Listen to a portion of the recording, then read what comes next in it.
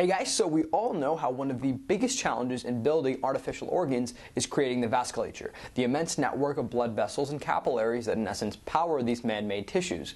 Now there have been ways to construct artificial blood vessels using 3D printers, but Ali Kadamosini and his colleagues thought that that was too elementary, and so have revolutionized the process to the extent where vascularized printed organs may finally be within reach. Let's check it out.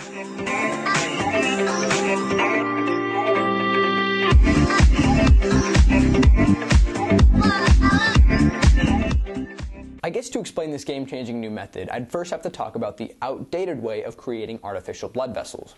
Using 3D printers, we'd first print sugar substrates, coat the outsides with cells, and then dissolve the sugar inside. The new way that Kadamosini and his colleagues tackled this project is by printing sugar tubes, embedding them inside a hydrogel, and then filling the channels with blood cell precursors.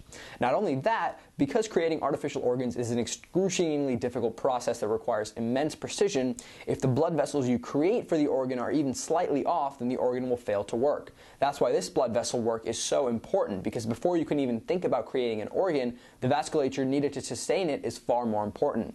Regardless of how you choose to create these blood vessels, I feel that both ways are incredibly important to our understanding of biotechnology, and I want to show you a few video clips before we go any further. To provide energy to artificial implants, you need a blood supply. The basis for this is this organic ink that is used to print blood vessels. And this is done on a specific inkjet printer. The organic ink is printed layer by layer to create three-dimensional tubes that have the same properties as blood vessels. The printer works with high precision in the sub-millimeter range. But the finest blood vessels require even greater precision. Laser pulses structure the hardening polymer with a precision down to a few thousandths of a millimeter. The printing technology permits a range of forms and sophisticated blood vessel geometry for much better blood flow than with conventional materials. The researchers use simulations and experiments to optimize the form of their artificial vessels.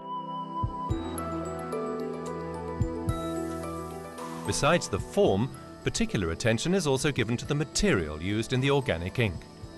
The synthetic polymers must be biocompatible. They must fit the human organism. Unfortunately, not a soul in all of science media can ascertain the exact sequence of steps taken by Kadamosini and his team. But let's look at the human body for inspiration. The body's preferred way of making blood vessels is for a close-knit group of cells to form a lumen, which is basically a hollow space containing only fluid. Now you may be asking yourself, how do cells create hollow space? Well, an individual cell first forms its own lumen within itself from intracellular vacuoles, and then through some membrane wizardry, these intracellular lumens join together and become contiguous extracellular space.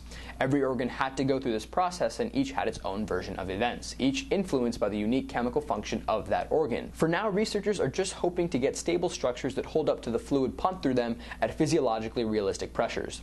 The reason Kadamosini's model works so well is because the blood cell precursors he uses are very similar in function and pressure gradient to the blood cell linings that coat our vessels in our body. Before the finished blood vessel from the printer is ready for transplantation, it has to be coated with biomolecules so that living cells can easily dock onto it.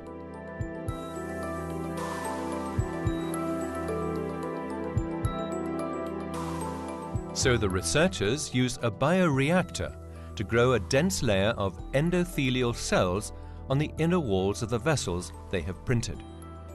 This is a requirement for optimum and trouble-free blood flow in the organism. But I want you guys to keep in mind that the outdated way of 3D printing blood vessels is still very consequential in a burgeoning biotech industry. So just because these technologies are constantly being revised, it doesn't mean we won't see all of them in the near future. If you learned anything today, hopefully it would be that bioprinting blood vessels is a multifaceted process. And regardless of how you choose to carry out such an operation, stay tuned, because this is our key to a future of man-made organs and tissues. And as always, thanks for watching, and I'll see you guys next time.